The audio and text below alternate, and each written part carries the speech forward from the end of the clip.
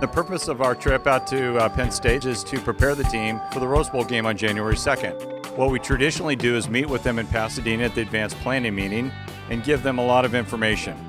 And usually what we find is that once they get back on the plane, get back to State College or any school that's playing in our game, we tend to find out that it's best that we go back and offer ourselves up for questions, make ourselves available in case they need to know anything, and it's been very beneficial in how the outcome of the game works out.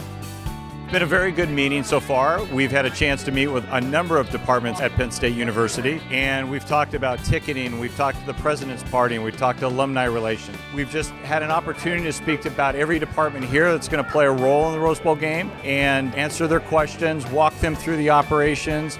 We find that this little personal stay where we come back and we meet with everybody really adds a lot to the details in regards to how everything plays out in Pasadena when we get there and how operations run really smoothly.